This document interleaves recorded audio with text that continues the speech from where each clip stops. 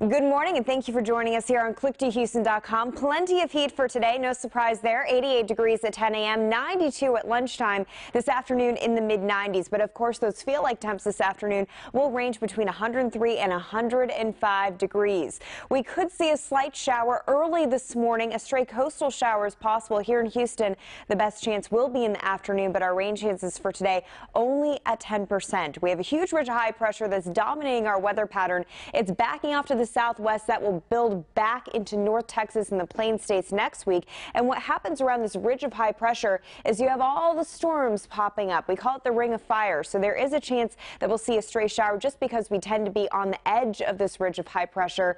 Hopefully, as we get into next week, those rain chances will go up, but they're looking pretty slim for now. Our Futurecast model showing you that stray shower in the morning possible along the coast, and then this afternoon about a 10% chance of an isolated shower. I do think this Futurecast model overdoing our chances big time. We still have a lot of dry, dusty air in place, and that is going to hold back our rain chances. But a stray shower is possible, so just keep your eye to the sky. Once we get past about 7:30 at night, we'll turn off that chance, and then during the day on Thursday, yet again, mainly in the afternoon, a good chance of seeing a pop-up shower, and we'll keep that chance in forecast through Friday and also the weekend. We're still tracking Tropical Storm Darby. The winds this morning have increased 65 miles per hour. No threat to land, but there is a chance that it will continue to strengthen and reach hurricane status. Then we are tracking Hurricane Celia, which continues to fall apart. The winds are down to 75 miles per hour, so just barely a Category 1 hurricane. Again, both of these systems are no threat to land. Meanwhile, the Atlantic continues to be fairly quiet. We have a little bit of convection over the Yucatan. That's pretty much it,